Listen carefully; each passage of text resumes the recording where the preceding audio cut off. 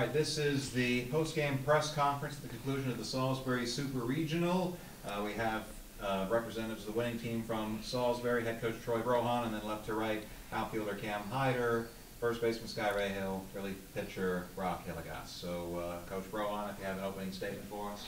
Hell of a game. It wasn't really how we scripted it. We just came from the regional in Denison, and then we went 4 and 5 games, and those games were, I think, 4-2, 3-1. I expected our pitching staff to perform a lot better than what it did, but we got the outs at the end that we needed, and our offense really picked up the pitching today. So it was a gritty performance. Being up 7-8 runs early to go down 2 and I think the 6th or the 7th.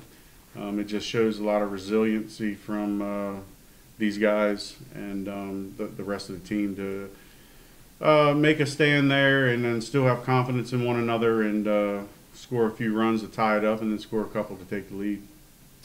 You mentioned it, the Denison clincher was a pitcher's duel. This one the exact opposite. What does it say about your team that you can win in both ways on the spectrum of purist versus sluggist? Well, coming into this regional, if one thing that I thought I knew about Wooster was that they swing the bats.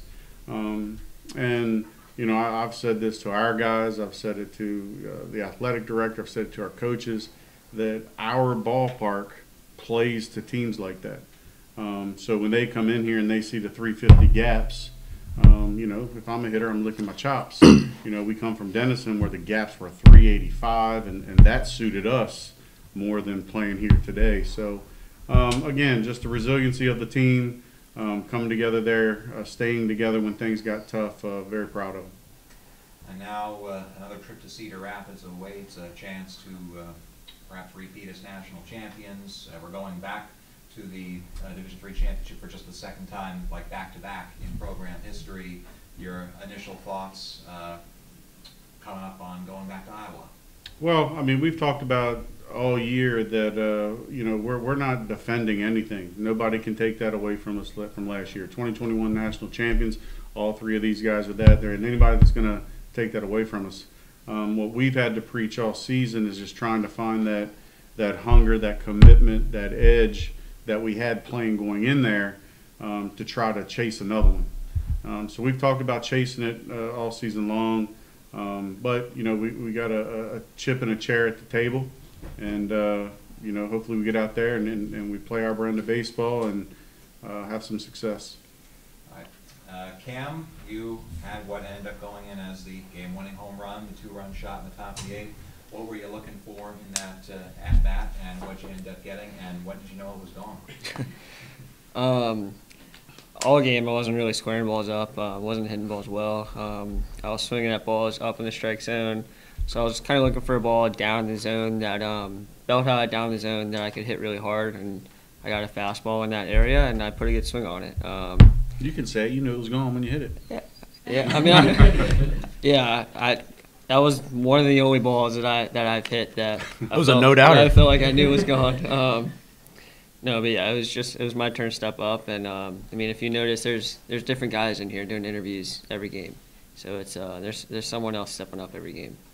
You sure pick opportune times to hit home runs. You have 2 in your career. One was in the Cortland game earlier this year in the middle of a 9th-inning rally, and one was today. Sometimes you just run into them, but sometimes, just lightning strikes twice. Yep.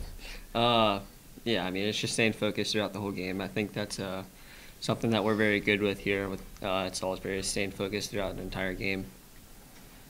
Sky, you were saying before that 3rd game, I believe, that you were hitting the ball hard both games of the Supers, just weren't getting the hits. Well, you hit the ball hard in this one, got a couple home runs out of it. How did it feel to see them falling in and, going where nobody could get them? Yeah, it felt awesome. To hit a home run in a Super Regional at the last game that I'll play at the Donnie Williams Field is an awesome feeling. And now we're going back to your favorite city. What are you looking forward to about Cedar Rapids? The competition. It's a real awesome environment in Cedar Rapids to be there with your team, hanging out, just being part of that brotherhood for however long we get to be there. And it's really something special to be a Salisbury baseball player and be on a road trip with 35 people playing Mafia on the bus and competing every day for another national championship. Brock, you had the final 2 innings scoreless against a really, really high-powered offense, and your bottom of the 8th turned out to be the only 1, 2, 3 inning of the entire 3rd game. How big was it for you, and you think your team getting that rare shutdown after taking the lead for what turned out to be the last time? I just knew that if I could get out there and compete and hold them to maybe 1 runner on base or no runners on base, then our offense was obviously just going to come through. I mean, they slugged it all day. It was a slugging battle. Now, you and several of your teammates, pitchers, have pitched 2, 3 times a weekend over the past couple of weeks, playoff start. Can you speak to your conditioning and to what allows you to go out and pitch twice a day, or even 3 games of an entire super regional or regional? Well, we have Mary. Mary keeps us all healthy, and if you go sit here and do what you're supposed to, then you'll be healthy. Yeah. Mom's like a noodle anyway. So. All right, I'll open the floor for questions. Anybody? Okay. Have you learned anything from this last game and this series this weekend that you kind of didn't know and that you'll use moving forward? I don't think it's anything we didn't know. I just don't think we haven't been behind too often over the past probably month and a half or so of the season. You know, and to be able in this environment, under those conditions, having all the situations that happened prior, to have these guys stay locked in, refocus, and you know, kind of pass the baton to each other, it just shows them that they're always in it. They're always in it. We talked last year about the sense of calmness they have around each other, whether you're up 5, down 5, whatever it is. And it's starting to show a little bit more with this team as we move forward. Tips for staying up late at night in Cedar Rapids, Iowa. I don't know what bracket we're in. I know last year we played a boatload of games really late to the early morning, so we'll see how it goes this year. All right. Thanks, everybody. Thank you. Congratulations. Good luck in Iowa. Thank you.